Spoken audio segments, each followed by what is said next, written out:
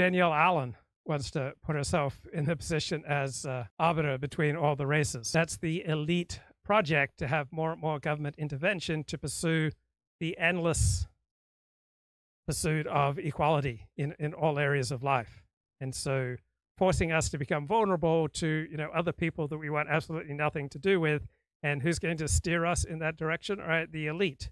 And Harvard is about our most elite academic institution. I don't know. I think when it comes to this censorship stuff, our conversation earlier really got me thinking about, what it means free speech in America is like, I can't really fathom. I think it is sacrosanct. I don't know if that's like my Anglo heritage or not, but I do think that it is a problem in that there is the ability for foreigners to act upon our political system, and there being no means of stemming that tide.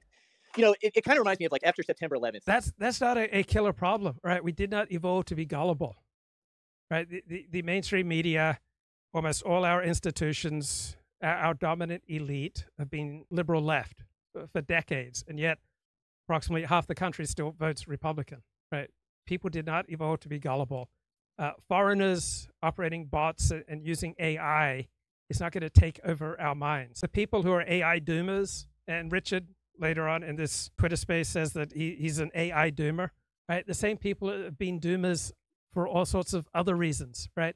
If you feel doomed, it has nothing to do with AI or foreign bots or foreign influence on the United States, right? That's not what's dooming you, right? You have some kind of psychological need to feel doomed because it lets you out of certain responsibilities. It allows you to stay in a space that's unrelated to reality, right? If you feel doomed about AI, I'm sure there are a dozen things prior to AI that had you feeling doomed, right? Feeling doomed is meeting some psychological need in you. There's no inherent reason why Russian bots, right, should make you feel doomed. There's no inherent reason why, foreign interference in American elections or in American media should make you feel doomed, right?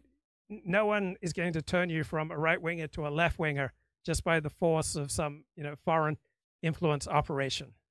Because we did not evolve to be gullible. If we evolved to be this gullible, we wouldn't still be here, right? We evolved to survive, and we evolved to have really good ways of detecting when other people are pushing us in a direction that we do not want to go, right? We will instinctively revolt against people pushing us in a direction that we don't want to go.